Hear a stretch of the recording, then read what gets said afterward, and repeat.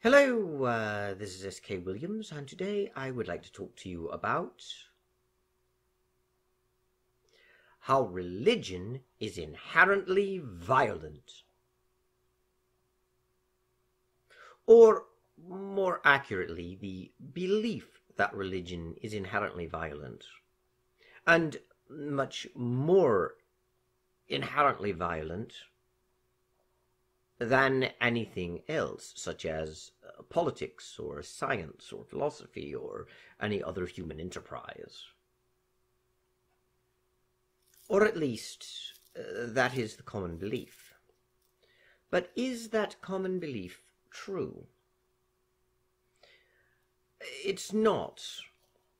But for some odd reason, much like the idea that science and religion are incompatible and hostile to each other, we as a society seem to have accepted it as a part of the general narrative culture. Historians, of course, have dismissed the conflict thesis between science and religion, but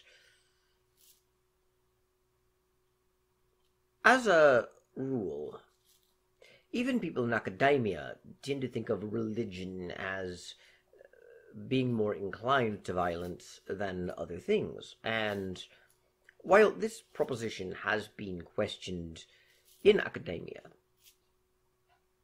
and the academic world seems to still broadly accept the notion that religion is inherently more violent. And this idea is promoted largely by people who promote secularism, which itself is odd because, as with atheism, we are told that secularism is simply neutrality toward religion, while at the same time being told that there is such a thing as secular values. Indeed, Phil Zuckerman, who is one of the most important names in modern-day atheism because of his study that he did with Gregory S. Paul, which Richard Dawkins oddly thinks of as two separate studies, and which, being an uncharitable, evil religious person, and specifically an apologist, I suspect is done so that you can increase the number of studies, has himself founded the discipline of secular studies to go along with religious studies. Secularism is not simply an independent field, though. It is an alternative to religion and an alternative to religious studies. But in order to have enough material to study and to actually accept as a discipline, you have to accept that this simple neutrality to religion that has no beliefs or values of its own has enough content to actually warrant several classes in it that you can earn a PhD in. Just as you have to accept that there is such a thing as secular values that secular people hold, while at the same time saying that, unlike religion, secularism does not tell you what values to hold and makes no claims. Of course, secularism does make claims. Secularism has a list of values and beliefs that you must hold to in order to be classified as a secular person. And it is obvious that people like Phil Zuckerman equate secularism with humanism. Which begs the question, is it really true that we have non-religious people who embrace secularism like Phil Zuckerman, or like Richard Dawkins, or like Sam Harris, and others who are religious like me? Or do we actually have people of a religion called secularism pretending their religion is not a religion?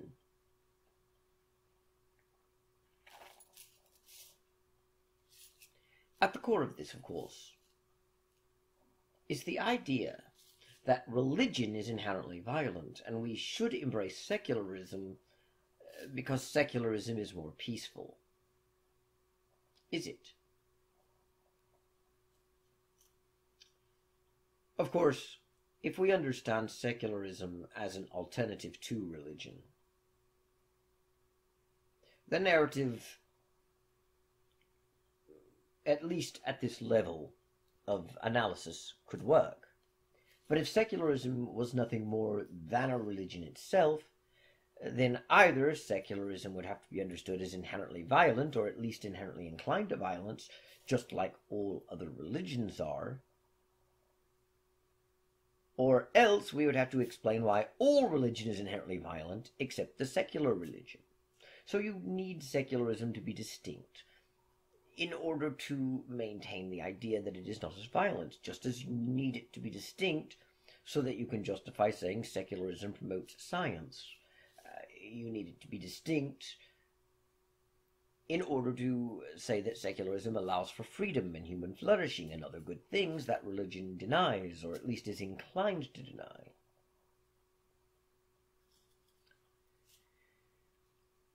But at the same time, you then have to look at places like the former Soviet Union historically, or even modern-day communist China, and say they are not secular. They are not really like us. Which is what we see. Many even claim that communism is a form of religion. Sam Harris and Christopher Hitchens, for instance, in their books, claim that communism is a form of religion. At the same time, they insist that they aren't religious, and secularism isn't religious, and if you call them religious, it's silly since, well, they're atheists. And atheism is not a religion. Atheism is a lack of belief in a god. Atheism is a religion like bald as a hair color. Atheism is a religion like not playing sports as a sport. Atheism is a religion like not collecting stamps as a hobby. I don't really believe atheism is a lack of belief in a god. Atheists actually do say God doesn't exist, often explicitly saying God does not exist. They will ridicule the idea of God, calling God a delusion, calling people who believe in God delusional, referring to God as people's imaginary friend, and so forth. That isn't the topic of the video, but it is an important thing to note to make the video make sense. I don't really believe atheism is a lack of belief in a God. They will never address why I say that, though. They will only address that I say that, and then ridicule me for ignoring the definition of the word and how I'm ignoring evidence. Of course, a dictionary definition is not evidence. It is simply a definition you find in a dictionary, but to them I'm ignoring evidence, all while they refuse to acknowledge why it is that I'm saying what I'm saying. They refuse to acknowledge the explanation I give.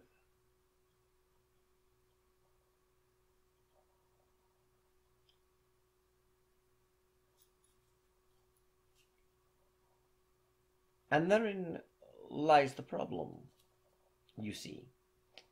Because the same issue happens with secularism. Just as they want you to accept that atheism is a lack of belief in a God, not a belief that God does not exist, and that atheists make no claims and have no burden of proof, they want you to accept that secularism is nothing more than neutrality toward religion. At the same time, just as they outright declare God does not exist, they will tell you that secularists believe certain things. They will tell you that secularists and secular individuals hold certain principles. They will talk about secular values. How can you do that if secularism is nothing more than neutrality toward religion? If secularism has no values and is simply neutrality toward religion, then how can there be such a thing as secular values? How can Phil Zuckerman teach a course where you can get a PhD in secular studies?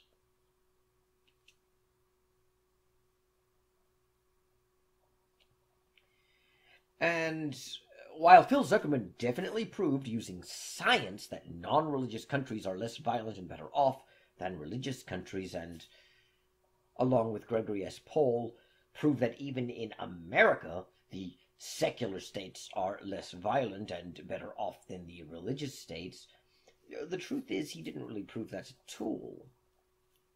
His survey, which wasn't really a study, for one thing, would have to be repeated over a long period of time. You couldn't just take a slice out of one time period and assume it's true, even if the data he presented was true and accurate, thus justifying the preliminary conclusion. You would have to do it several more times and see if the prediction holds up. Because if religious nations are worse off socially, economically, and morally, and are more inclined to crime or violence, then this should remain the trend, no matter what time period you conduct the survey.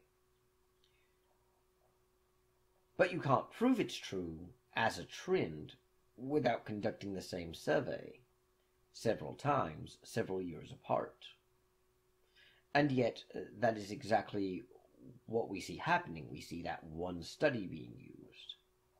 And to be perfectly honest, that one study, far from being the brilliant work of incontestable genius, which presented facts that cannot themselves be in any way contested, what we see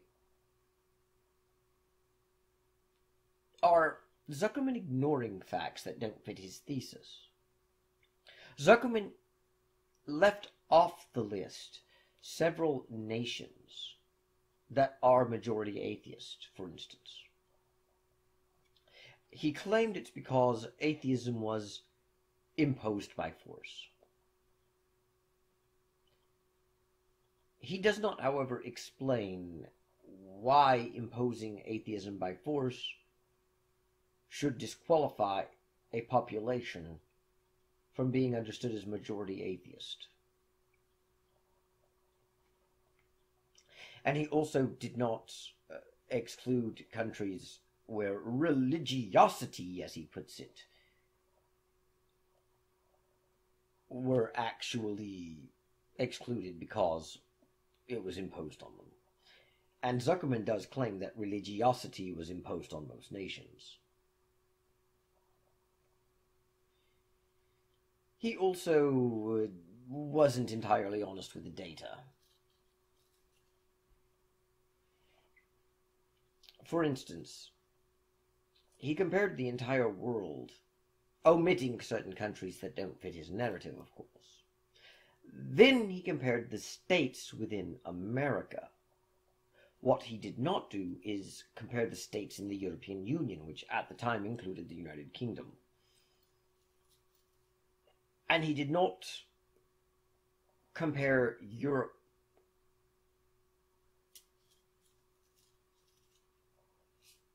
with other time periods in European history.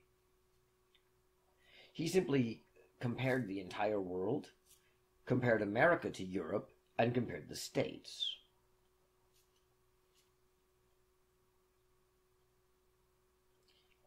He did not compare the states within the European Union the same way he did America. Now, I don't have the internet in front of me and I don't have the data, but I did do that comparison, and I found out that his predictions don't hold.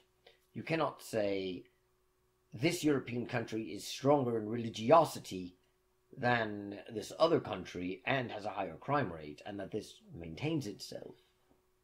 Now, I'm not claiming the pattern is actually the opposite either, but what we actually see if we do that is more of a random mix, to the point where religiosity doesn't seem to matter at all as far as the crime rates. In fact, one of the problems we have is measuring which countries are more religious than others, which ones have a higher religious salinity, as he calls it. The data he used was based solely on data where people claimed to believe certain things, but there was no other metric. Using the same metric he did, though, religious salinity did not really indicate which countries would have more or less crime within the European Union. The United Kingdom, for instance, had a higher crime rate than did Malta, and the United Kingdom had a lower religious salinity. Atheists are now boasting that the United Kingdom is no longer majority Christian, and even though that wasn't necessarily true 10 years ago, it was sharply declining, and yet the UK crime rates were going up, not down. So why didn't we talk about that? Even the red state, blue state comparison didn't make any sense, considering he didn't measure religious salinity so much by census data of what people profess to believe. He gauged religious salinity when it comes to the United States purely by if you voted Democrat or Republican. That's why we have the religious red states and the secular blue states.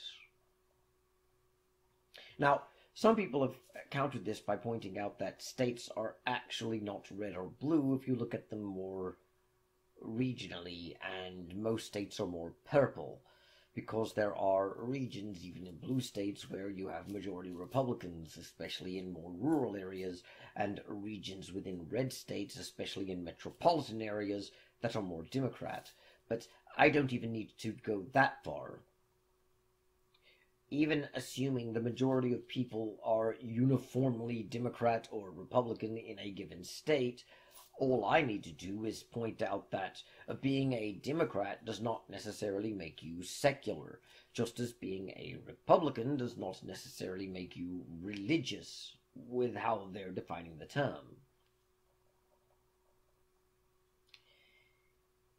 And it is obvious that Zuckerman, along with Sam Harris and others, wants us to understand conservatism and religiosity to be effectively the same thing. In Sam Harris's book, which I suppose isn't really a book, it's very short, Letter to a Christian Nation, he claims that he's addressing this to a Christian, but he's not really addressing moderates or liberal Christians. He is only going to address conservative Christians because he wants to address Christianity in its most committed form.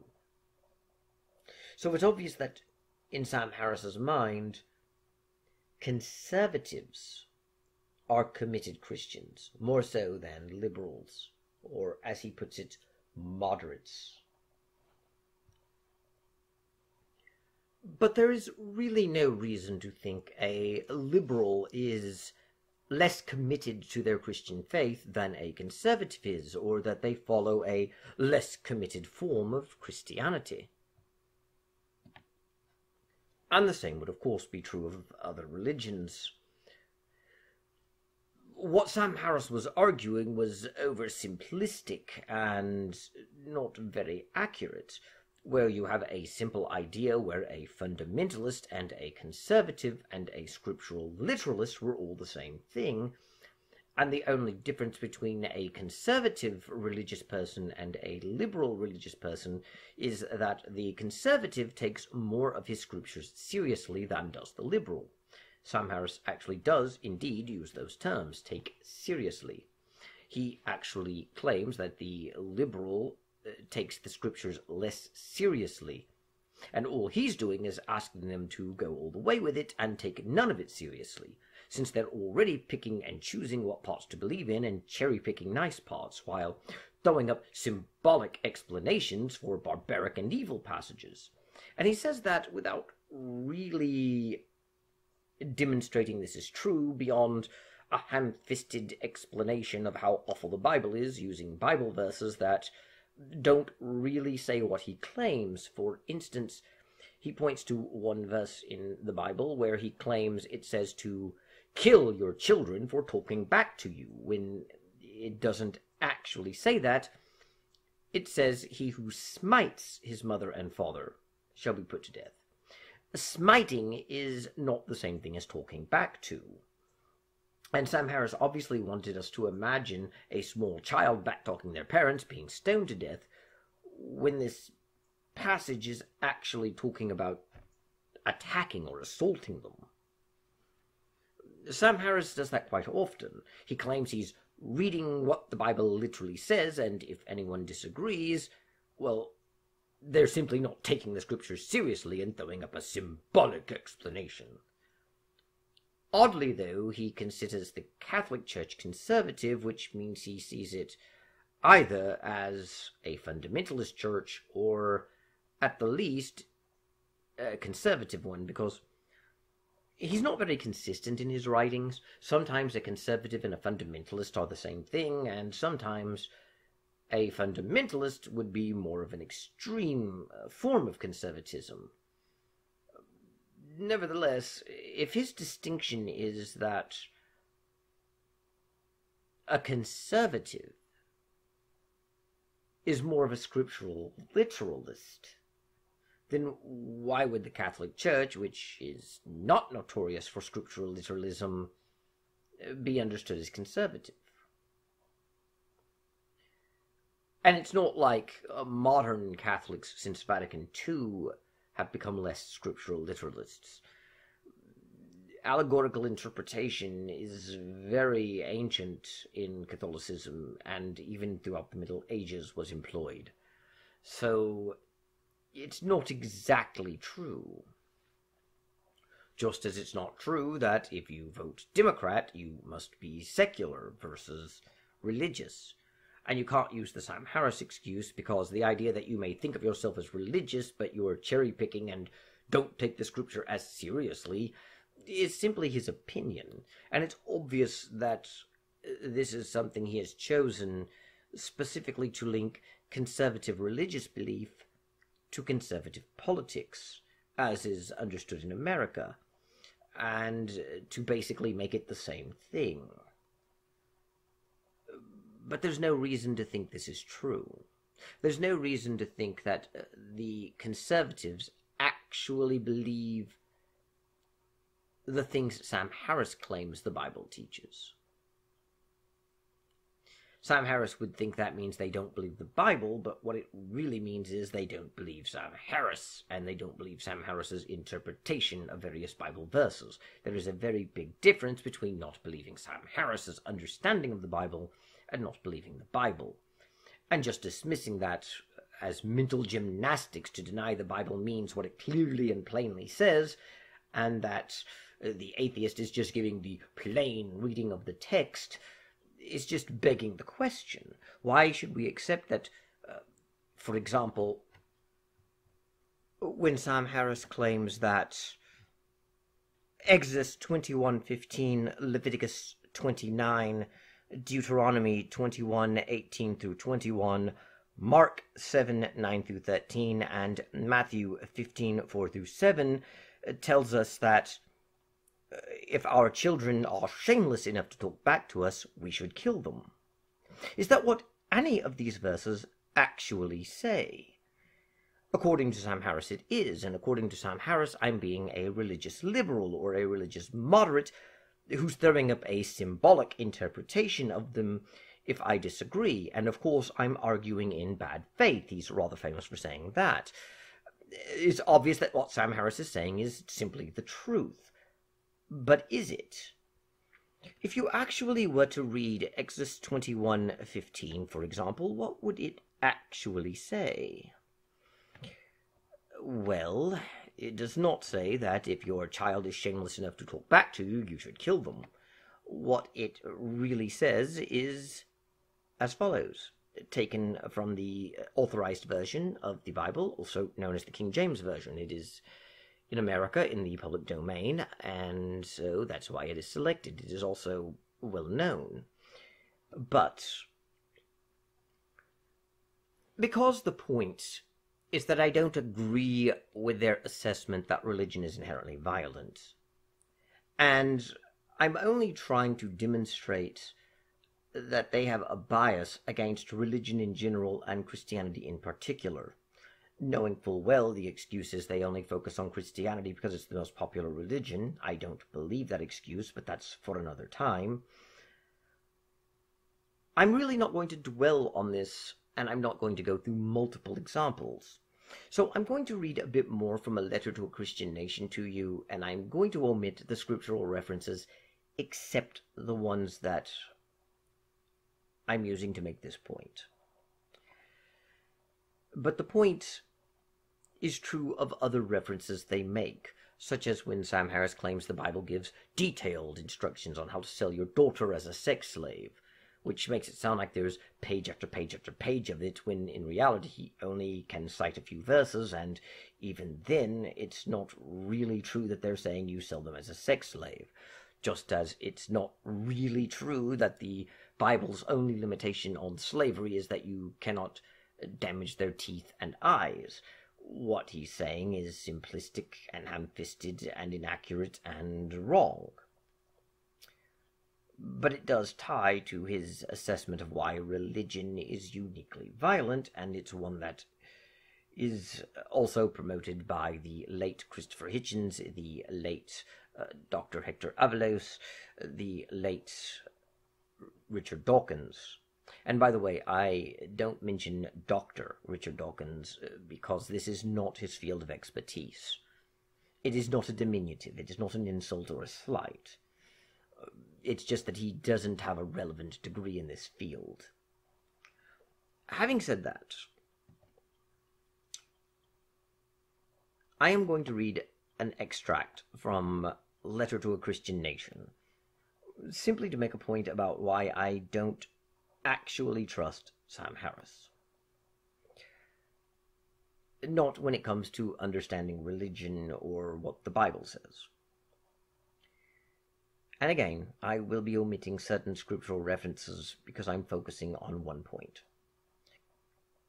And he is talking about how the Bible should not be understood as teaching us how to be moral, because the Bible is actually immoral. So, to quote him, "Admittedly, God's counsel to parents is straightforward. Whenever children get out of line, we should beat them with a rod. If they are shameless enough to talk back to us, we should kill them." Now, here are the verses he uses to support the claim that, according to the Bible, if our children are shameless enough to talk back to us, we should kill them. Exodus 21:15, Leviticus 29, Deuteronomy 21:18 through 21, and two New Testament verses that I will get to shortly, but will leave out for now. What does Exodus 21:15 actually say? Well, I've already told you. It doesn't say, if your child talks back to you, kill them. It's talking about smiting, but just to be very clear, I shall read it from the authorized King James Version of the Holy Bible. "And he that smiteth father or his mother shall surely be put to death." Smiteth, not talks back to. Smite does not mean talk back to. Smite means to strike or to hit or attack, and the word smite is used to convey a sort of assault that is malevolent or harsh. To read the dictionary definition of the word smite, in much the same way the atheist community claims to prove things like atheism is a lack of belief in a God, and claims to justify its other issues.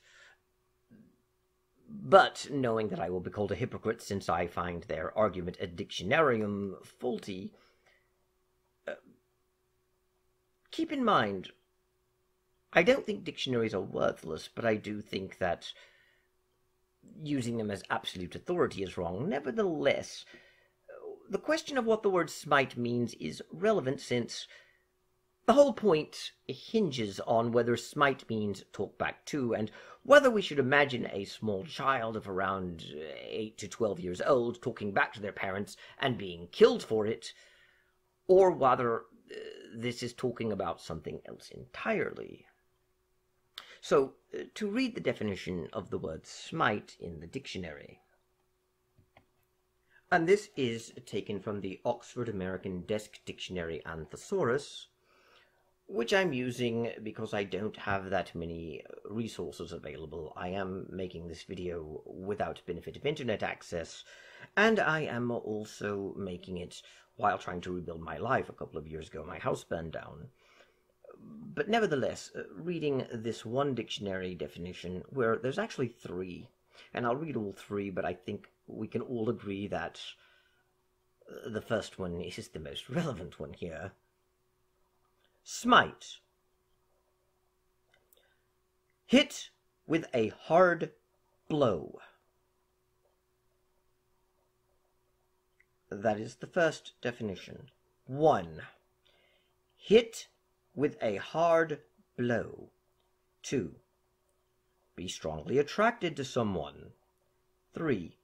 Be severely affected by, such as a disease. I doubt when it says he who smites his parents, it is referring to being severely affected by his parents, or him severely affecting his parents, although I suppose if one were to hit them, they would be severely affected. And I doubt it's talking about being attracted to them. To belabor this point, because you almost have to with the activist atheists who embrace militant atheism, the sort that complain about being called militant atheists because they're not lobbing bombs and not being violent.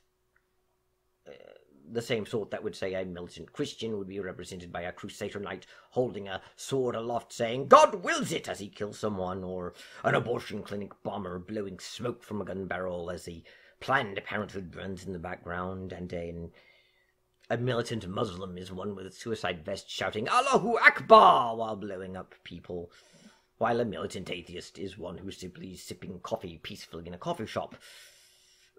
An image they like to foster even as violence against Christians in Europe grows, and between 2019 and 2020 increased by 70%, and even in America we see an increase in violent hate crimes against Christians, perpetuated by people who happen to be saying all the same things that other people in the herd of cats are saying by sheer coincidence.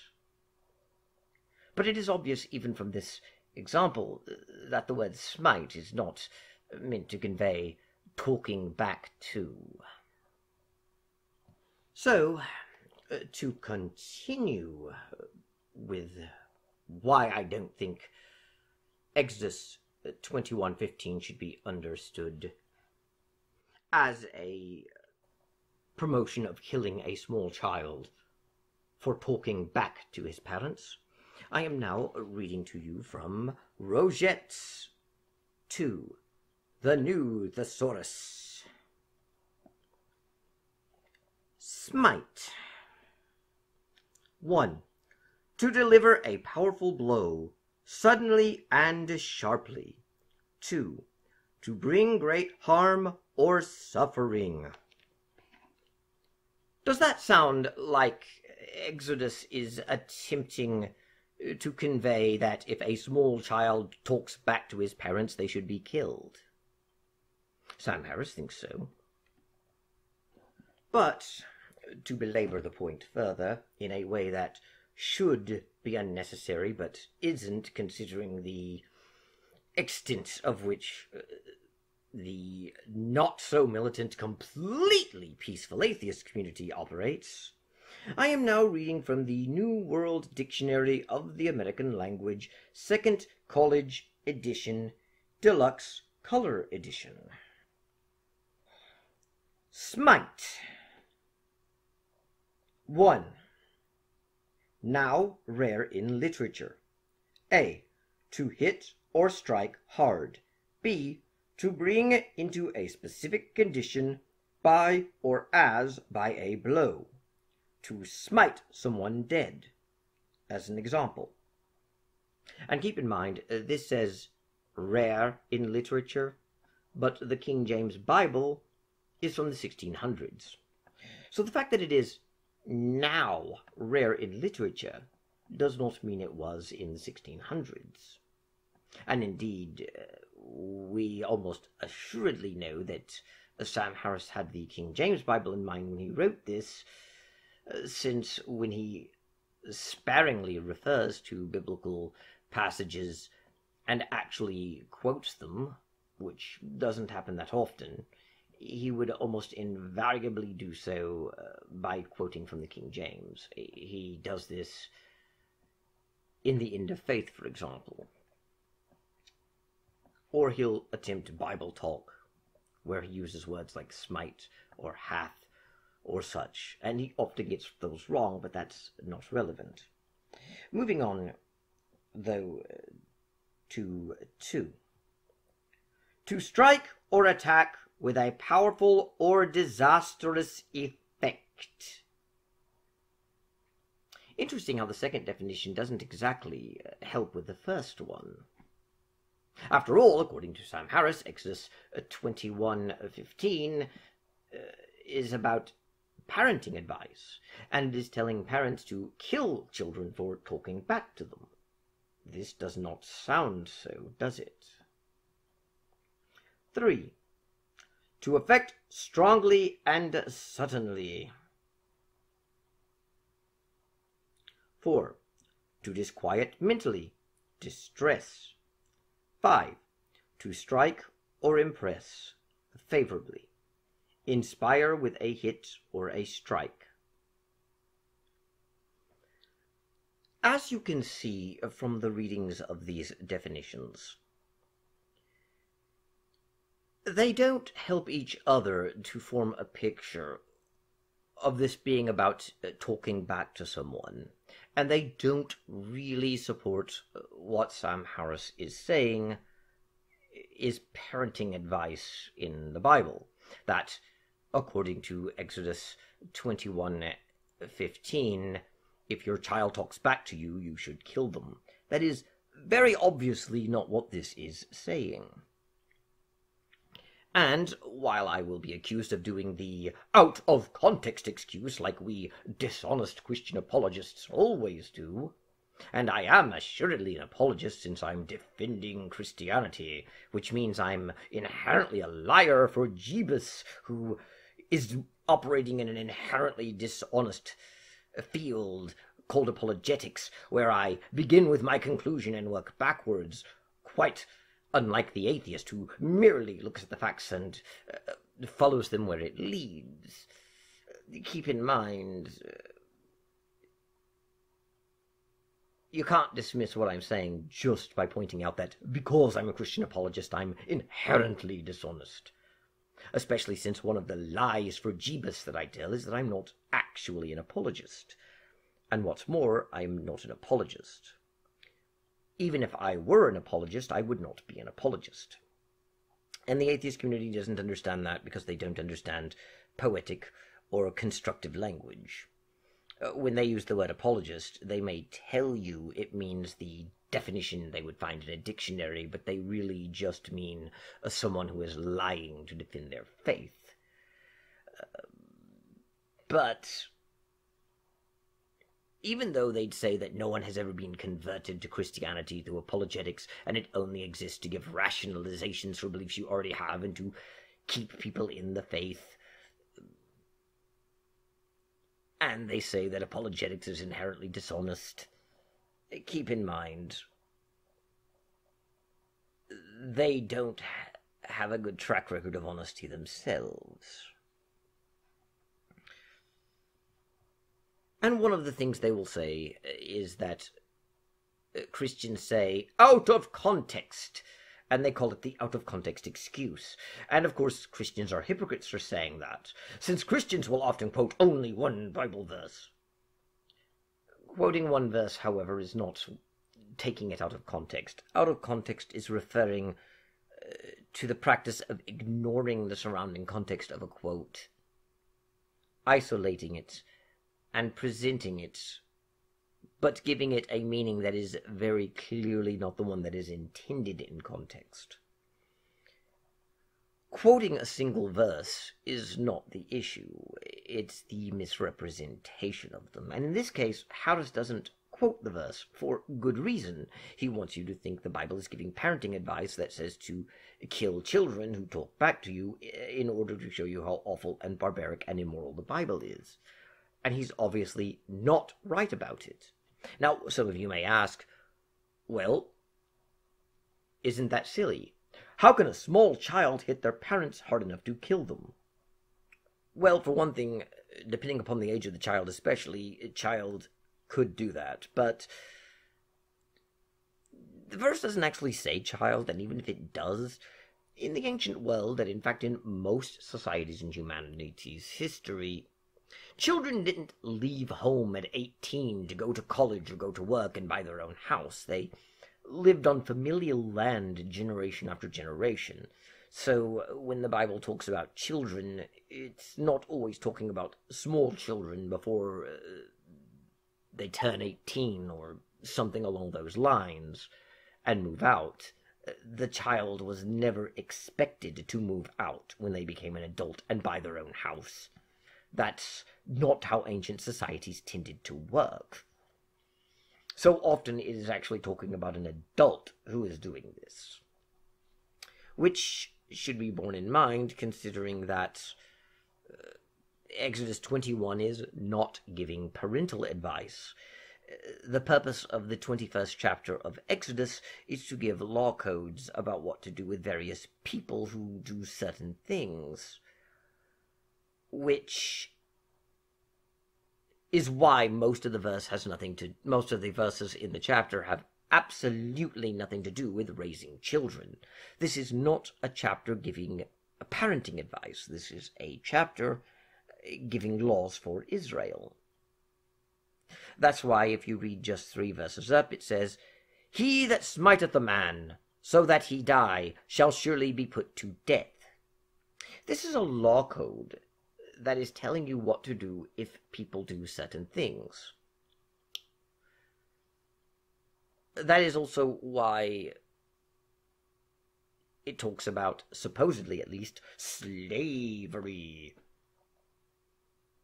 And why the atheist community loves it, because it brings up the infamous verse where it says it's morally acceptable to beat your slave so long as they don't die, or so long as you don't hurt their teeth or eyes, or some even argue that it says that you can even beat your slave to death so long as it takes 2 or 3 days to die. It's obvious that we've all heard the lame joke. The Bible does not need atheists to make it look bad. The Bible does that all by itself. And of course you can replace the word Bible with Christianity, with Christians, with God, with whatever. But nevertheless, it's very obvious that if that were true, they wouldn't have to go out of the way to depict the Bible in the worst possible way, and that is what they're doing here. They are going out of their way to depict the Bible in the worst possible light. They are trying to depict it in the worst possible way, and to do so, they twist what it's saying to make it sound worse than it really is, and to give it a new meaning that is worse than is really being said. So simply repeating that lame joke that the Bible doesn't need atheists to make it look bad, it does that all by itself, is itself simply a dishonest tactic designed to deflect from the fact that the atheist is actually lying. If you were to read Exodus 21:12 through 15, you would get the sense that this is talking about what happens when someone assaults someone. It is a law code that is describing penalties. And I frankly don't care if people agree with the death penalty or not. That is not the point that's being made here. The point that's being made here is that Exodus 21:15 is not parenting advice. It is a law that talks about someone smiting his father or mother, and it doesn't even mention the word child in the English translations here. So it's rather silly to think that this verse is supposed to be parenting advice. It's not like it was mentioning random morals and then just happens to include parenting advice in this one verse. And it coincidentally happens to be surrounded by other verses that are about smiting people, or at least it is preceded by them. The actual next verse is about stealing men. Exodus 21:12 through 15 read as follows, from the Authorized King James Version of the Holy Bible. He that smiteth a man so that he die shall be surely put to death. And if a man lie not in wait, but God deliver him into his hand, then I will appoint thee a place whither he shall flee. But if a man come presumptuously upon his neighbour to slay him with guile, then shalt thou take him from mine altar, that he may die. And he that smiteth his father or his mother shall be surely put to death. These laws were not parenting advice, and were not telling you to kill your child for talking back to you. It is irrelevant that the great divine prophet Sam Harris most holy did decree it in his sacred scriptures, a letter to a Christian nation, and that the divine prophet most holy Sam Harris speaks the sacred words of reason and no God. What matters is that he lied, and that he misrepresented the text. So, again, repeating that lame joke that the Bible doesn't need atheists to make it look bad, the Bible does that all by itself, is simply denying reality, since it is obvious that the atheist community that follows people like the divine prophet Sam Harris Most Holy certainly are trying to make it look bad.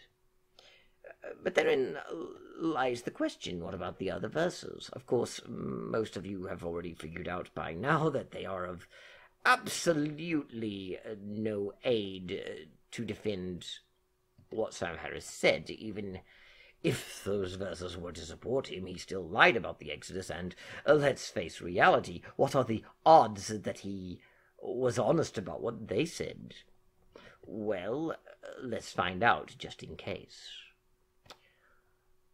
Leviticus 29 is the next up. Is it giving parenting advice, and is it saying if your child talks back to you, kill them? Let's find out. Leviticus chapter 20, verse 9, read from the Authorized King James Version of the Holy Bible. For every one that curseth his father or his mother shall be surely put to death.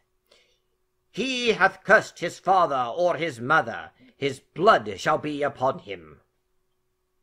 Now, while the atheist community likes saying curse means using bad language like F-bombs or the S-word that means excrement, that I can't safely say, of course, thanks to Gore and how it disrupts his rhythm, if you know what I mean.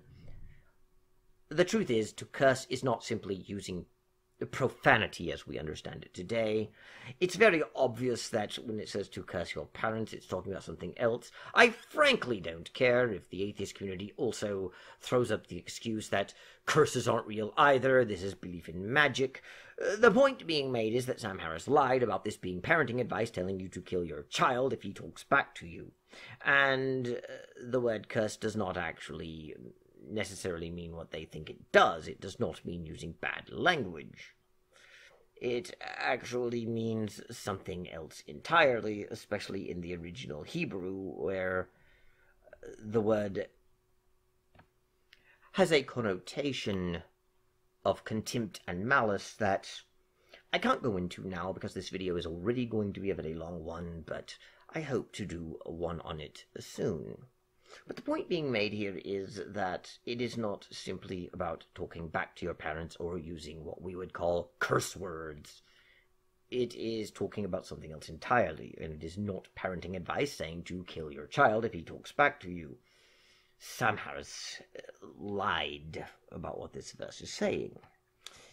And that brings us to Deuteronomy 21:18. So, dear listener, before I read Deuteronomy chapter 21, verse 18 to you, what do you think the odds are that it says this is parental advice? if your child talks back to you, kill them. What are the odds, dear listener, that Sam Harris was telling you the truth about Deuteronomy chapter 21, verse 18 through 21, which I shall now read, taken again from the Authorized King James Version of the Holy Bible.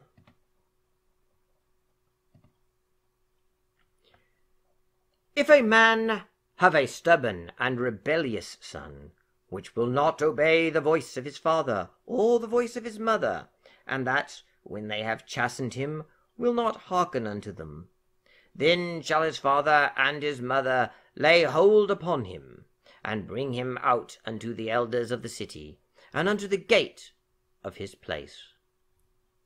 And they shall say unto the elders of the city, This our son is stubborn and rebellious, he will not obey our voice, he is a glutton and a drunkard.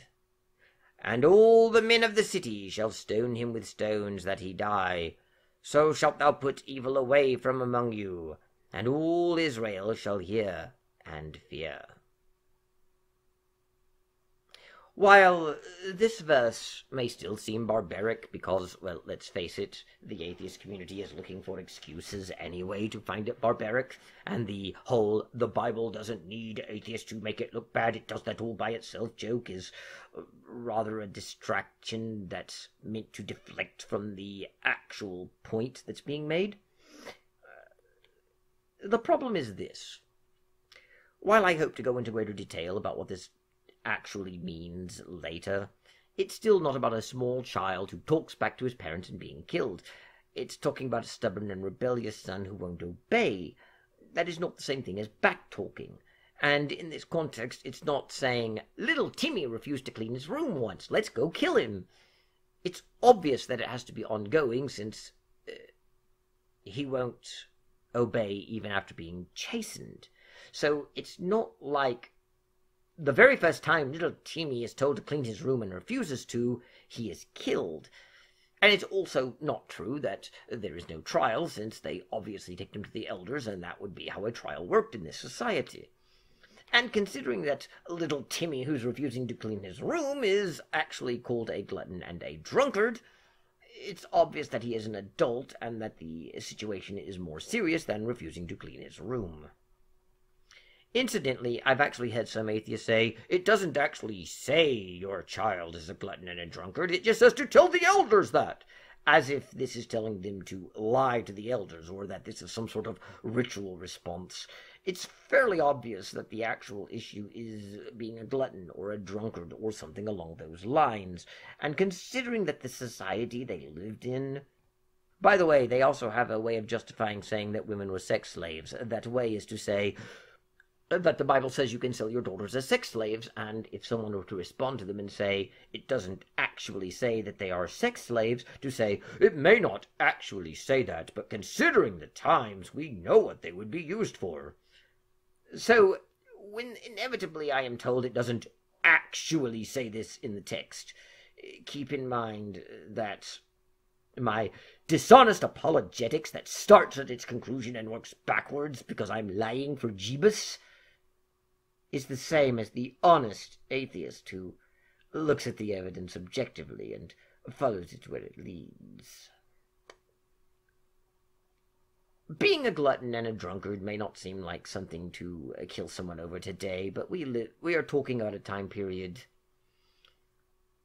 when you had to grow all of your own food, or at least most of it, and where someone who was a glutton and a drunkard is wasting resources and not providing for the family or contributing to its defense. This is not a time where you could call 911 and expect a prompt police response. This is not a time when you could rely on a safe community. Raiders could come in and take what you have, for instance.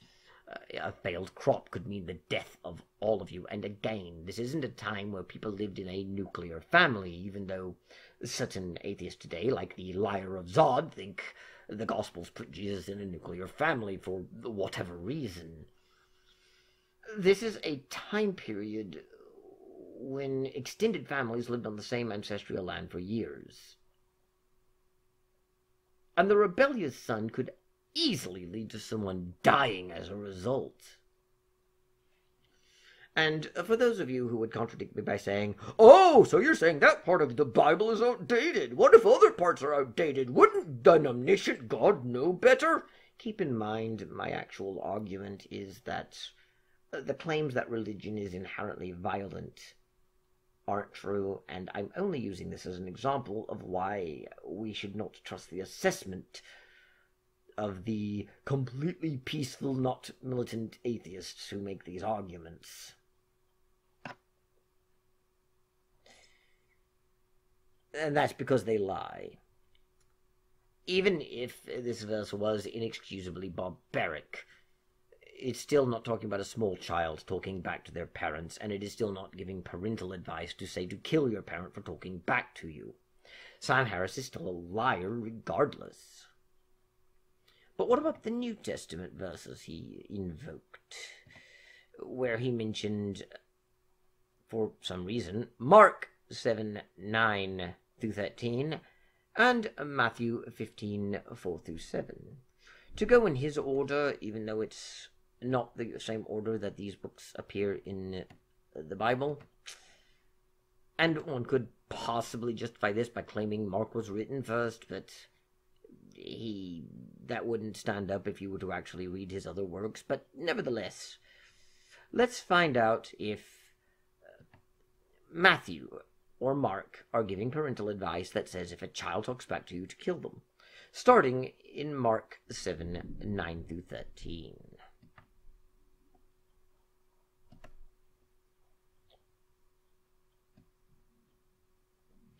Mark, of course, before I begin, as ever, I am taking this from the authorized King James Version of the Holy Bible. So, Mark, chapter 7, verse 9. Reading until verse 13. And he said unto them, Full well ye reject the commandment of God, that ye may keep your own tradition. For Moses said, Honour thy father and thy mother, and whosoever curseth father and mother, let him die the death. But ye say, if a man shall say to his father or mother, It is Corban, that is to say, it is a gift, by whatsoever thou mightest be profited by me, he shall be free. And ye suffer him no more to do aught for his father and his mother, making the word of God of none effect through your tradition, which ye have delivered, and many such like things do ye. I suppose he is saying that because it says, Whosoever curseth his mother and father shall die again, that it is saying if a child backtalks his parents, they would be killed. But Jesus is not giving parental advice here. And again, a curse is not simply saying bad words like we think of them. And what is being said here is very different than simply a child backtalking his parents. I don't need to belabor it, although I might have to, considering how militant atheists are, but I've already explained it in the previous verses because Jesus is referring to Torah here and what it says. But that brings us to Matthew 15, verse 4. What do you suppose it says? Well, let's find out. Once again, I shall be reading from the authorized King James Version of the Holy Bible, and I shall be reading from Matthew chapter 15, verse 4 through 7. For God commanded, saying, Honour thy father and mother, and he that curseth father or mother, let him die the death. But ye say, Whosoever shall say to his father or his mother, It is a gift, by whatsoever thou mightest profit by me, and honour not his father or his mother, he shall be free. Thus have ye made the commandment of God of none effect by your tradition. Ye hypocrites! Well did Isaiah prophesy of you, saying, This people draweth nigh unto me with their mouth, and honoureth me with their lips, but their heart is far from me. I actually included verse 8. I don't know why Harris did not. Nevertheless, this is still a reference to the earlier verses in Torah, and the same as I said of Mark applies. To curse your father and mother is not the same thing as back-talking them, and it is not the same thing as using curse words the way we mean it. So what Sam Harris is actually saying is not really the truth. And if he's wrong about what the Bible actually says, what makes you think he's right about its calls for violence or the beliefs that Christians actually hold? The truth of the matter is, they never quite explain how religion is inherently violent. Not in a way that is coherent and makes sense. A good example of that would be why I focus on Sam Harris here, because he claims Jainism is peaceful. But at the same time, one of his core arguments is that all of the world's religions begin with the belief that the creator of the universe wrote only one holy book, and that holy book is their religion's holy book, and that it has exclusive claims of the truth. No other book is true or infallible or written by the creator of the universe. And that other religions are, at best, repositories of truth and error, containing a dangerous mix of true things and false things. But he doesn't really prove that. He just asserts it's true. And at the same time, he claims that because they believe there is one and only one book written by the creator of the universe, and all other holy books that claim to be written by the creator of the universe are wrong, and because we have a plethora of such holy books claiming to be written by the creator of the universe that contain contradictory things, both between each other and even in their own pages, conflict is inevitable as people insist their holy book was written by the creator and not others, and have this intractable position, making all religions violent. He then explains that if you meet a tolerant religious person, this is because of secularism, not because of religion, because secularism is tolerant, and the religious person has become a moderate because of secular learning and scriptural ignorance. The moderate believer is someone who cherry-picks what part of their holy book to believe and is not as committed to their religion and does not believe in everything it teaches. And we have a situation where religious people can tolerate other religious people or people of no religion like him precisely because of secularism. Which is why he argues that secularists should stop being tolerant of religion and why religious moderates are as much of a problem, since they give a legitimacy to fundamentalism, which we all know is taking the scriptures seriously, unlike the moderates who don't, believing what it actually says, being scriptural literalists, and therefore hating everyone who is not a believer in religion or who believes in the wrong religion or even people who have the wrong interpretation of religion. Therefore, religion is inherently violent and inherently intolerant. Moderate believers are only moderate because of secularism. And secular society should stop being tolerant as a result.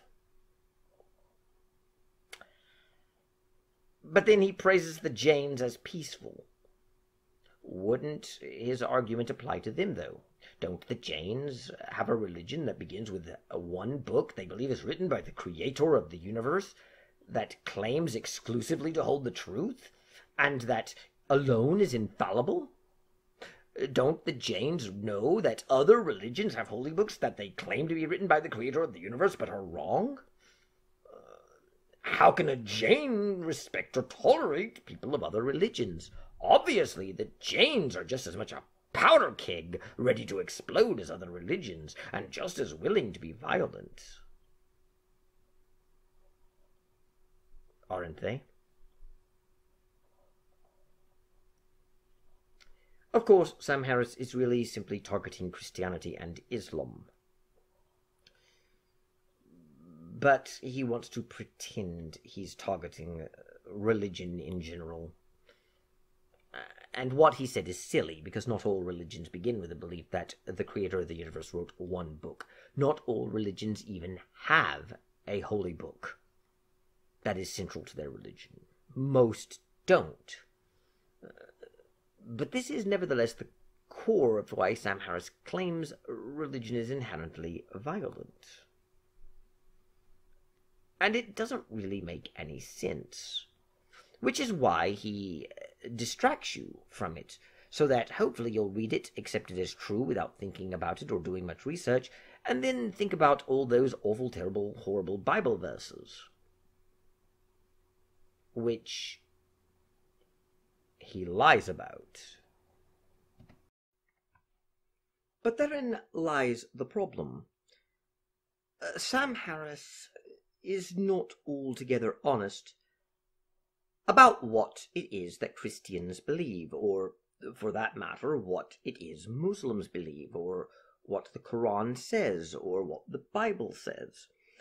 And yet he will use verses from these texts to prove how violent Christianity is, or how violent Islam is.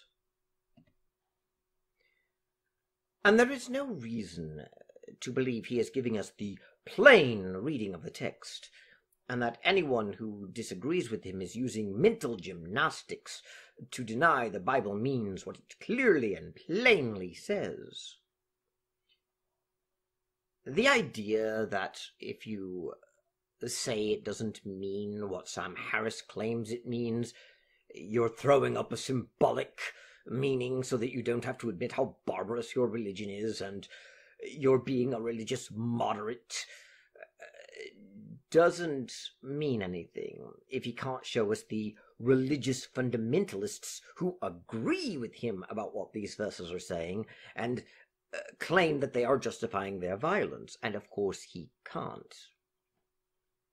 I've already used one example, his claim that the Bible gives parenting advice that says to kill your child if he talks back to you, which is actually a law of Israel and not parental advice, and is talking about someone who assaults their parents, not someone who simply talks back to them.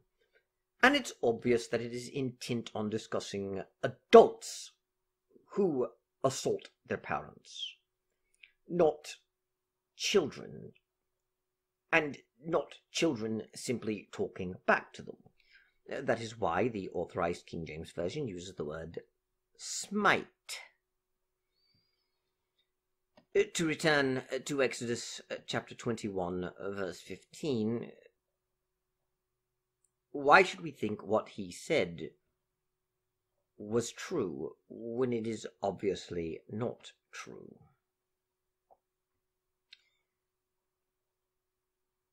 I'm going to read it again, this time from the Bible in Basic English. Any man who gives a blow to his father or his mother is certainly to be put to death. And now I shall read it from the New Heart translation, or specifically the New Heart English Bible.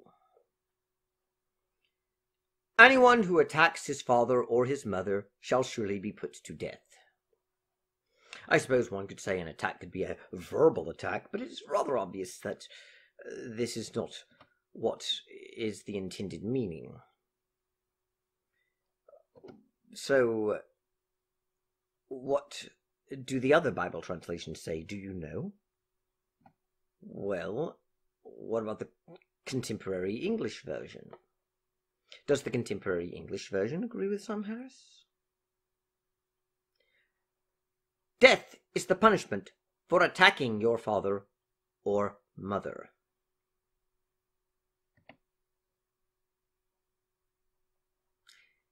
the Complete Apostles' Bible.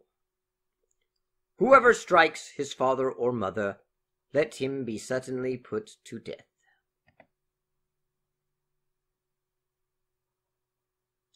The Catholic Public Domain Version, 2009. Whoever strikes his father or his mother shall die a death.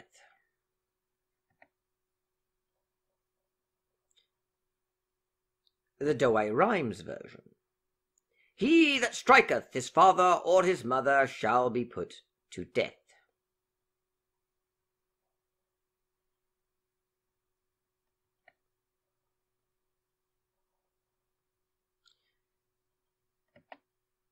No English version says, he who talks back to his father or mother shall be put to death. And certainly none of them say, any child who talks back to his parents shall surely be put to death. Therein lies the problem, because what he's doing is dishonest. What he's doing is lying to you about what the Bible says in order to support his thesis that Christianity and Islam are violent, and from there that all religions are violent except the ones he cherry-picks not to be.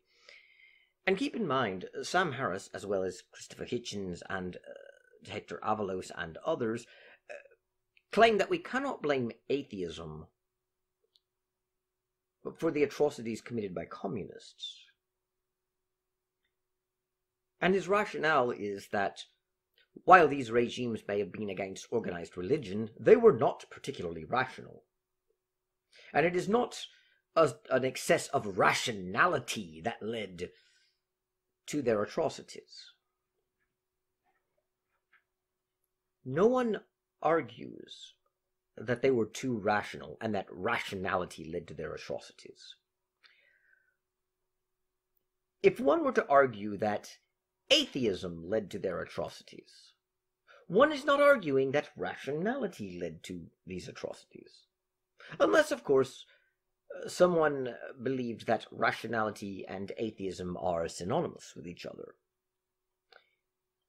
which does seem to be what Sam Harris, Christopher Hitchens, Daniel Dennett, Richard Dawkins, Hector Avalos, and others actually believe. They believe that atheism and rationality are essentially the same thing, even though they define atheism as a lack of belief in a god. They treat atheism as another word for rationality. They also treat atheism and rationality as synonyms for science. So being scientific means being rational means being an atheist. That means that being scientific means being an atheist. This also explains why they contrast a scientist to a religious person in their works, as if a scientist is by definition an atheist. And of course, just as Sam Harris did with tolerant religious people by saying that it is actually secularism that makes them tolerant, not religion, they have an excuse for how a religious person can be a scientist. To them, science and religion are mutually exclusive and hostile to each other. Sam Harris and Christopher Hitchens and Richard Dawkins even said that scientists have a moral duty to oppose religion and to inform the public of the conflict between science and religion, and how irrational religion is, and how we should believe in science instead. So it's obvious that, from their point of view, a scientist is an atheist who opposes religion. But why should we believe that? Of course, you could bring up that there are many scientists who are religious, and I'm using their terminology and distinctions here. I actually think of militant atheism as a form of religion. I'm not, of course, saying atheism is a religion, but even if I were, you can't prove me wrong about atheism being a religion just by saying, atheism is not a religion. Atheism is a lack of belief in a god. Atheism is a religion like not collecting stamps is a hobby. In fact, if I were to argue that atheism is a religion, reciting that would be evidence that I'm right, not that I'm wrong. Just as, repeating another version of it, atheism isn't a religion, atheism is a lack of belief in a god, nothing more. Or, atheism is an opinion only on one question, is simply that. It's a repetition of what you had someone else say. And again, if you're going to go about equating atheism to reason, and reason to science, and you have all of these statements you make, which make it blindingly obvious that you have a list of beliefs you think a secular person believes in, then it's obvious that when you say, I am an atheist, you don't mean, I merely lack belief in a god and don't have anything else added to it. And it's equally obvious when you go about calling everything reason or rational that's associated with you, such as the largest meeting that you would hold being called a reason rally, that you do obviously equate reason and rationality with atheism, just as you equate skepticism with atheism. That's why it's called the skeptic community, and why you have another event called a skepticon. These are very obvious facts that we are supposed to both acknowledge and ignore depending upon how well they fit the narrative of the moment. But they still justify religious people being involved in the science, not by admitting that they're wrong about the conflict between religion and science, but by saying that religious people who work in the sciences compartmentalize. They never subject their religious beliefs to their scientific thinking and critical methodology, and they never inflict their scientific thinking with their religious woo-peddling. Where's the evidence that this happens? Well, it's obvious, since religion and science are incompatible. If someone is religious and works in the science, they must be compartmentalizing, since we know that science and religion are incompatible and hostile. How do we know that religion and science are incompatible and hostile? Well, religious people believe that evolution isn't true. Religious people oppose stem cell research. Religious people, a long time ago, believed the earth is flat. That's basically how it goes. And I don't really find those arguments convincing, because they're not engaging in real history. They're not engaging in what people actually believe. They're not even looking at differences between different groups of religious people or differences between different groups of Christians. They only bring those differences up to make the stupid religious diversity argument that says since the world has a lot of religions, God can't exist and all religions must be false, since if God existed, everyone would have the same religion. Or the nonsensical idea that somehow religious diversity is a problem specifically for Christians, or that religious belief is inherently violent, which they love to promote and which is actually the point here. They don't actually go about proving any of this. They simply assert it as if it's a well-known, well-established fact and expect you to go along with it. But I'm not going to go along with it. I'm not going to pretend that all religious people are the same, at least in that they all promote violence, they all believe that there is only one holy book written by the creator of the universe and it's theirs. I'm not going to pretend things that I know are false are true. Just like I'm not going to pretend that when they claim that Christians are dishonest for claiming credit for the abolition movement, when it was really non-religious people, atheists, agnostics, and deists, inspired by the Enlightenment, who first opposed slavery, based upon the Enlightenment's philosophy and the rights of man, and that only sometime after that did any Christians condemn slavery, like Quakers, and they came from radical churches, and even then, their radical church actually supported and defended slavery, all because the Bible condoned slavery and calls it good, and only a tiny minority within the radical churches broke from their official church teaching that slavery was good to oppose it, and that no church in America opposed slavery until 1840, and how all the leaders were infidels who rejected Christianity. None of that's true. I mean, they cite atheist leaders like or at the very least non-Christian leaders who opposed slavery and fought for abolition, like William Lloyd Garrison, Frederick Douglass, and Susan B. Anthony. They will say with a straight face that these three rejected Christianity.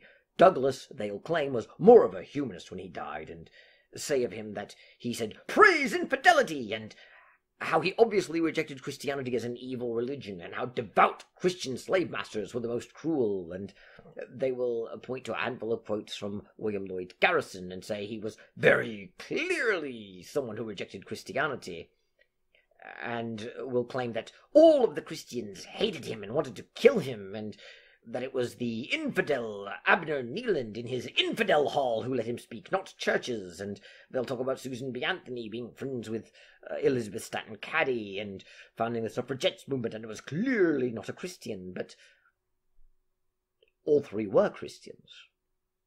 They're misrepresenting their beliefs.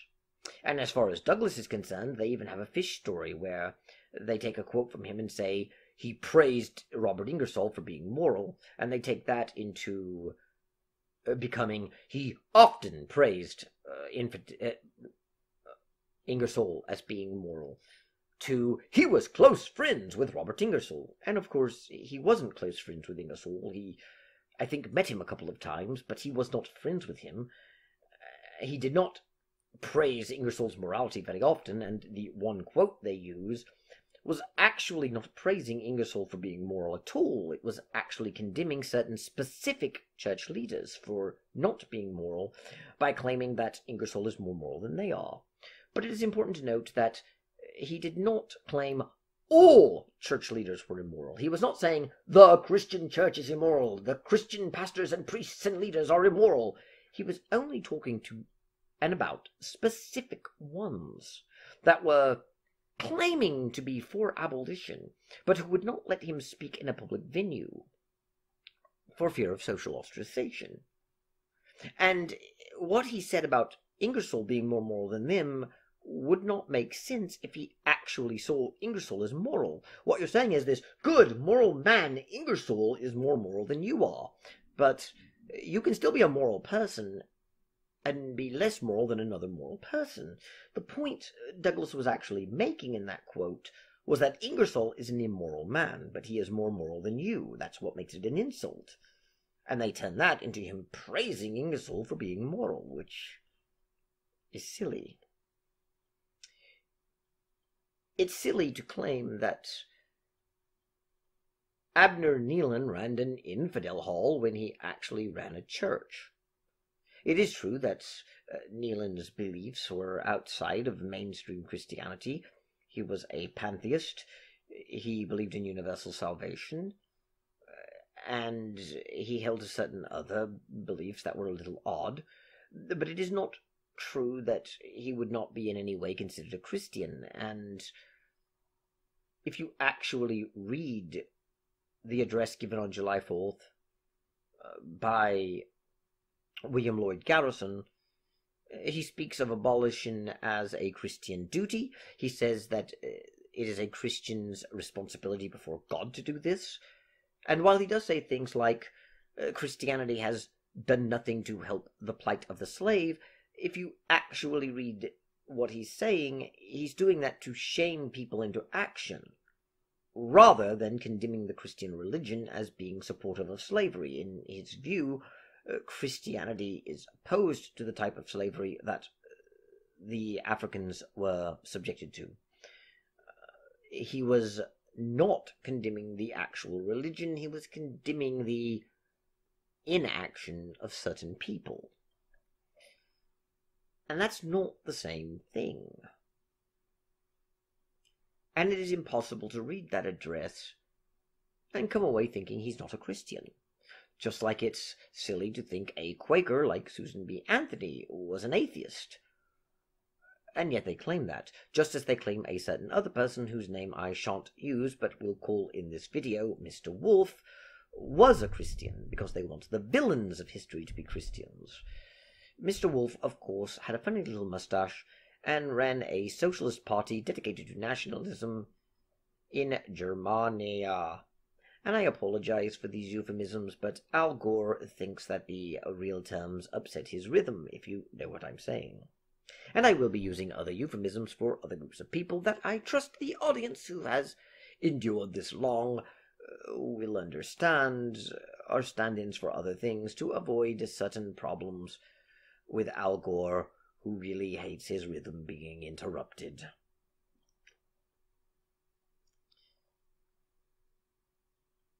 And I am talking about Mr. Wolf. The claim, of course, is that Mr. Wolf was a devout Christian. Mr. Wolf was, in fact, specifically a devout Catholic. That his anti-Elvinism, another euphemism you'll have to forgive because of Al Gore, he does not like his rhythm being interrupted, and that it was centuries of Christian anti-Elvinism that fueled both the Catholic and Protestant traditions that led inexorably to Mr. Wolf. They even have quotes from Mr. Wolf and his book. This struggle of mine, again forgive the euphemism. But the real question is, did Mr. Wolf actually say and mean what they claim he did? And was he actually a devout Christian? Was he actually a devout Catholic? And did the Catholic Church actually support him? It is very common, of course, to see them claim that he turned education over to the Catholic Church, that he implemented church dogma into law, and that the Vatican endorsed everything he did, and that it was the Vatican running the rat lines after the war ended to get the socialists of the Worker Party in Germania that believed in nationalism out of the country. And of course Protestants aren't innocent either, because they hated the elves just as much as Catholics do. Both Catholics and Protestants believed that the elves killed Jesus, they were irredeemably evil, and that they could simply not be saved and needed to be done away with. Luther, of course, wrote a book on the elves and their lies, which was extraordinarily impactful on Christian history, and was still a very prominent cause for Christian anti-Elvinism in the Protestant and Christian world. And Hitler, the devout Catholic, named Luther as one of his personal heroes, and how on the elves and their lies gave us a 7-point plan for the elves, and the Nationalist Party of German Workers' Socialism decided to revive Luther's 7-point plan for the elves, and the 25 points of the Nationalist Party of Workers for Socialism in Germania was nothing more than a modern revival of Luther's own 7-point plan for the elves, with new things added, and it's just obviously true that Christian anti-Elvinism was responsible and to blame, and that the Catholic Church itself, in all of its vile evilness, maintained anti-Elvinism as official church dogma until 1962, when they held an official church congress, Vatican II, and changed it. And of course, this is no more true than what they say of abolition. For one thing, the Catholic Church has never held an official church congress.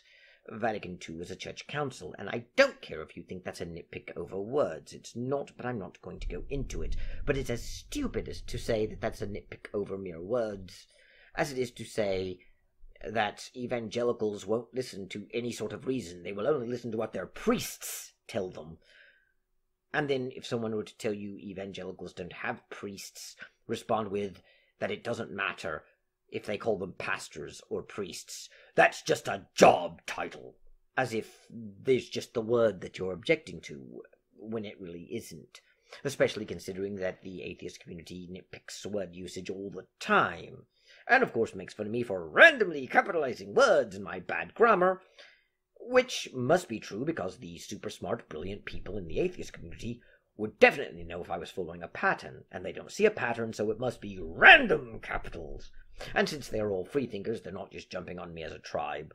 And of course, I lie every time I tell them why I do it, because, well, I'm an apologist, and I'm dishonest, and I'm religious. But nevertheless, I tell them a lie to excuse my random capitals. I tell them it's not random, but that's obviously a lie, because it is. And I tell them I'm legally blind, and that I'm dyslexic, and I use a pattern of English that was influenced by earlier forms of English writing that was more closely related to the German, that I actually capitalize nouns and modifiers, and that I actually do so to help my eyes focus. All of that's lies. I'm not legally blind, I'm not dyslexic, I'm just an idiot with bad grammar who randomly capitalizes words. Besides, if I was actually disabled, that would make the atheist community ableist, and they're not. Christians are the ones that are ableist. You see, Christianity is harmful to people's mental health. It will take someone who has a mental or physical disability and blame them for it, saying that they are choosing to sin.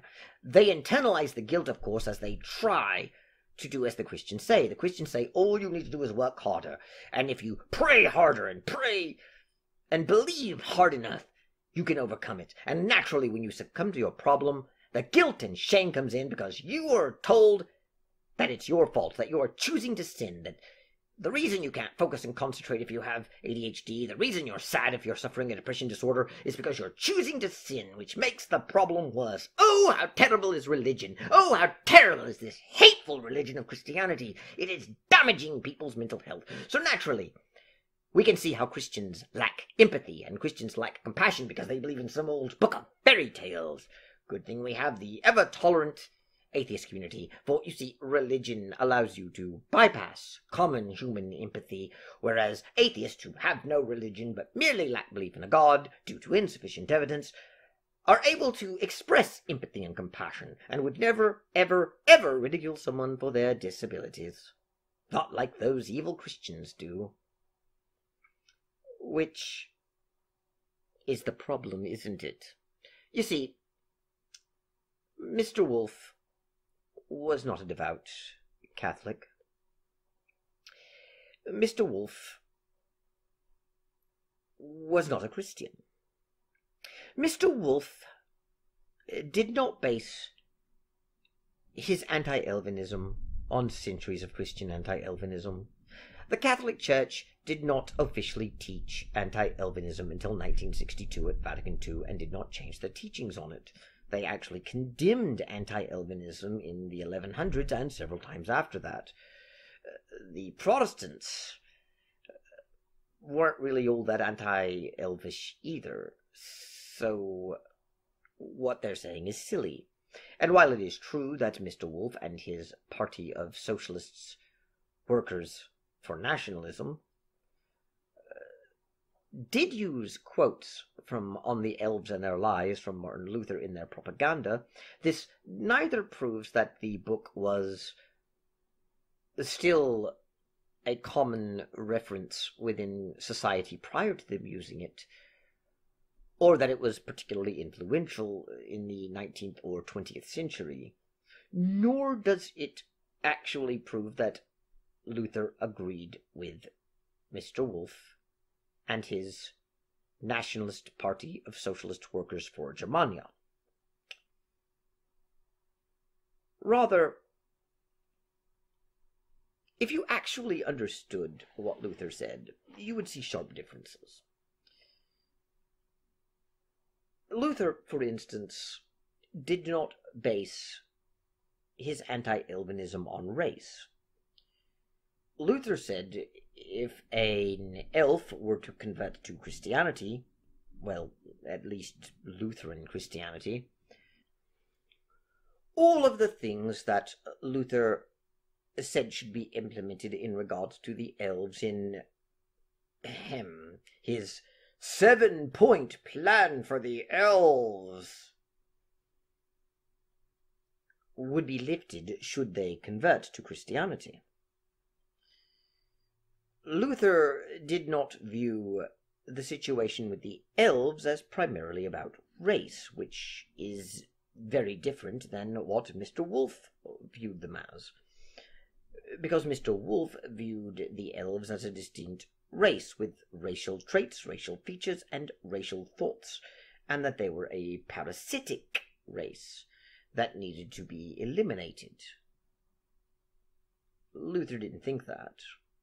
Luther wasn't concerned with their racial background at all, only the Elvinish religion, which is why Luther is called anti-religios Elvo rather than anti-Elvish, and you will have to pardon the term.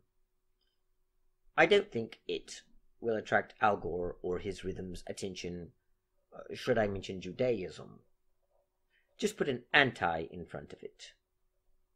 That would be what Luther is described as, not anti-Elvish. And in reality, if you actually were to look at what Luther said, it's very obvious that the entire intent is to prompt them to convert. I know I'm going to be ridiculed for saying that, and the atheist community would say, "Oh, so that makes it okay!" I'm not saying it makes it okay. I am, however, saying it is different than what Mr. Wolfe believed. And while you can find a quote from Mr. Wolfe where he said that the early forerunner for his party based its anti-Elvinism on religion rather than race, if you were to actually read the very next sentence, you would find that Mr. Wolfe actually wasn't talking about the early forerunner for his party. He was talking about a different one. And he outright stated that this was a mistake. You should not base your anti-Elvinism on religion rather than race, because someone who is of the Elven race can always be a different religion. They could even be atheists. Mr. Wolfe said that the failure of this party came about because of its emphasis on religion rather than race. So no, he was not expressing his own views, and he was not saying that his anti-Elvinism was based on religion and not race. So that's not true either. And again, while it is true that he used certain select quotations from Martin Luther and his On the Elves and Their Lies, it is not true that he and Luther substantially agreed with each other. It's not even true that Martin Luther gave the world a 7-point plan for the elves. The 7-point plan for the elves is a term that the late Hector Avalos invented and applied to certain things that Luther said, so that he could link it to the 25 points of the Socialist Germanian Workers' Nationalist Party. It is not something that Luther actually presented. It was simply a way to make it sound closer so that you could pretend that it's a continuation. In reality, though, especially by the 19th century, anti-Elvinism was not particularly a common identifying trait within Christianity, at least as far as the official teachings of the various churches are concerned. I'm not saying that anti-Elvinism did not exist at all in any church's teachings, nor am I saying that no individual Christian or even groups of Christian held anti-Elvinist views. Nor am I claiming that historically the elves were never subjected to anti-Elvinish bigotry or oppression. But the relationship between Christianity and Elvinism is not quite as clear-cut as this narrative makes it out, because there were Christians who opposed anti-Elvinism, and again, mostly what was being opposed was the religion, not the race. Even during the time when the Spanish Inquisition was being held to root out heresy, they did not view Elvinism as a heresy, and they were not trying elves as heretics, not in a religious sense. Rather, they had simply banned Muslims and elves from Spain. But they allowed you to remain if you converted. And it was actually the conversios who were put on trial, not those who continued in open Elvinism. And the fear was that some of them had only falsely converted to Christianity, whilst secretly continuing to practice Elvinism. And no, I am not saying this is okay. I am saying that this is a difference between what happened in Spain with the Spanish Inquisition and with Mr. Wolfe and his nationalist party of Germanic socialists.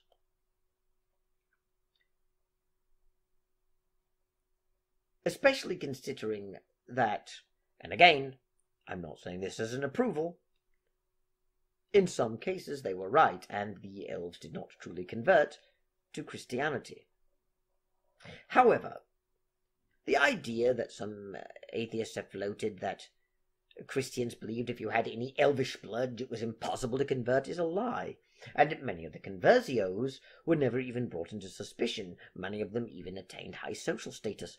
Some served the court, some became bishops and cardinals. It really isn't the truth to think of them as viewing it as a racial matter, or the same as Mr. Wolfe and his nationalist Germanian Workers' Socialist Party would. And in reality, quite contrary to the narrative they give about it, Mr. Wolfe and his Socialist Workers' Germanic Party of Nationalism was actually more motivated by the eugenics movement, which again they will dismiss, claiming, of course, that eugenics was a pseudoscience that was actually supported by Christians. I've even heard it argued that evolution requires belief in natural selection, but eugenicists did not believe in natural selection, they believed in artificial selection. And that's because they were creationists, pushing a form of intelligent design, and that it was the Christian church that was pushing eugenics, not atheists, who recognized it as a pseudoscience. Which is odd, because they also love to lionize certain atheist heroes like Bertrand Russell, or like George Jacob Holyoake, or like Charles Bradlaugh, the founder of the National Secular Society, or John Dewey, or Margaret Sanger, or Charles Potter. The problem is, all of them promoted eugenics. In fact, of the signers of the first Humanist Manifesto in 1933, most of them supported eugenics, if not all. And while they try and claim that humanism, as understood in the Humanist Manifesto, is a non-religious philosophy that even religious people could agree with, and that it was actually primarily authored by a Christian, Raymond Bragg, who was a Unitarian minister, which proves that a theist who believed in God and who was actually a Christian helped author it, proving that Christians can believe in it. They seem to ignore the fact that the Humanist Manifesto itself is openly and explicitly atheist, saying the time has passed for theism, deism, and new thought, and claiming that we should do away with those sorts of beliefs. Although the Humanist Manifesto also openly declares humanism as a religion. Well, the truth is Raymond Bragg may have been a Unitarian minister, but he was an atheist. And if you read his works, which you can find on the Internet Archive, this is obvious. John Dietrich was also an atheist and a humanist, and he also promoted eugenics. And please keep in mind, I'm not saying absolutely no Christian promoted eugenics, But one of the weird things about the atheist community is that it acts as if you can find 2 or 3 Christians who supported eugenics, thus proving the Christian church supported eugenics, or that support for eugenics was primarily from the church, or at the very least, that religion didn't matter at all and you had everyone promoting it. In reality, though, when eugenics was being promoted by people like Major Leonard Darwin or Julian Huxley, who, by the way, also founded UNESCO with this in mind, or by other people such as Charles Potter or John Dewey, or really even Bertrand Russell or others, you will find that they would criticize the churches for opposing eugenics. Even one of the creators of the science versus religion conflict theory, John Draper, not only believed in eugenics, but openly supported it through his institute, the Draper Institute. He did eugenical research, after all. And Draper used the Christian opposition to eugenics to prove science and religion had a warfare going on between them. The same theme happens when you read McCabe, who was one of the most prolific authors of the period. He claimed that the Christian church got in the way of progress and scientific advancement, which is a common theme you still hear in atheist circles today. But one of the points is that the primary opposition to full implementation of eugenic policies came from the Christian churches, which he obviously hated. This is one of the people who also claims that William Lloyd Garrison was a non-Christian theist, and in his Encyclopedia of Rationalists, or rather, his biographic Encyclopedia of Modern Rationalists from 1948, says that while Christians claim William Lloyd Garrison as one of their own and as a Christian hero, he was actually an opponent, and they actually hated and even wanted to kill him, and that he was actually a rationalist and freethinker who was a non-Christian theist. And there is a note in that where it is obvious that he finds being a non-Christian theist as disappointing. He would prefer Garrison to have been an atheist, but he wasn't. But still, at least he was no Christian. And so it's obvious that McCabe does not like Christianity. He speaks much more about why Christianity is evil than why rationalists are good. His entries on rationalists are usually shorter than his critical ones on various Christians. He also, by the way, praises Vladimir Lenin, calls Karl Marx the father of modern socialism, and even praises Stalin, claiming that he is one of the great statesmen of Europe. You can find this in the 1948 edition of the Biographical Encyclopedia of Modern Rationalists, which was released in 1948. It is freely available on the Internet Archive. The edition that I found was a reprint from 1950, but from the 1948 original. You can easily look up what I'm saying and find that it is true. So that's why it's so odd when you have people like Sam Harris and Christopher Hitchens claiming communism is actually a form of religion, and that atheists are not to blame for it. In fact, religion is to blame. Because had Sam Harris been alive when McCabe was, he would be praising communism as a secular philosophy. Of course, if Sam Harris was around in that time period, he would also believe people of African descent were inferior to whites, and would also believe that eugenics would create a Superman, and that we needed to at least segregate, if not eliminate, the inferior races. Which I know he would believe, because he's using the same arguments from the 19th century free thought movement. He did not simply look at the facts and draw his own conclusion that is the same as them. So it's fairly obvious that his narrative has changed, but it does beg the question. they are claiming that religion is inherently and uniquely violent, but every secular alternative historically that was said to be less violent turned out to be more violent, and was dismissed as not having anything to do with atheism years later.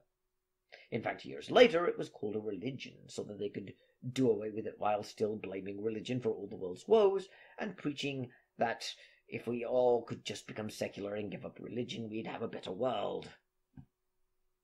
I don't really believe the people who need to rewrite history and manipulate it and come up with sophistic arguments where they act as if their descriptions of things are real arguments about how the real world works.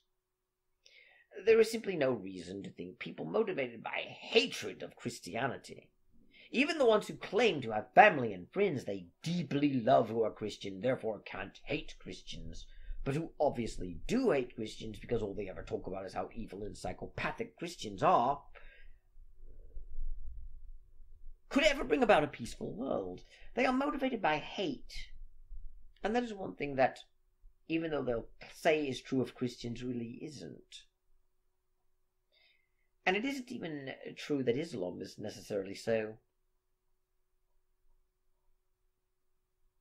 I think I've said enough, though, so I shall sign off now. Thank you, God bless, and goodbye.